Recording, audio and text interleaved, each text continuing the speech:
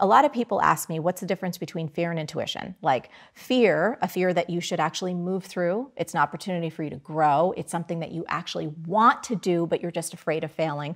Or what if it's your intuition telling you this is the wrong move? It's hard to decipher that sometimes. So what I like to do is I give people a very simple test, how to decipher the difference between that fear and intuition. Here's how it works.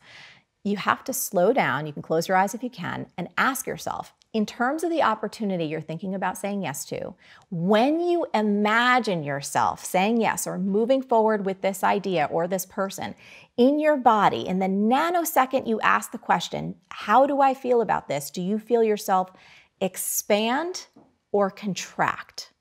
This is a tiny, tiny micro movement of feeling within you. Expansion might feel like lightness, joy, excitement, fun, all of those feelings where you almost perceive your body moving forward in space ever so slightly.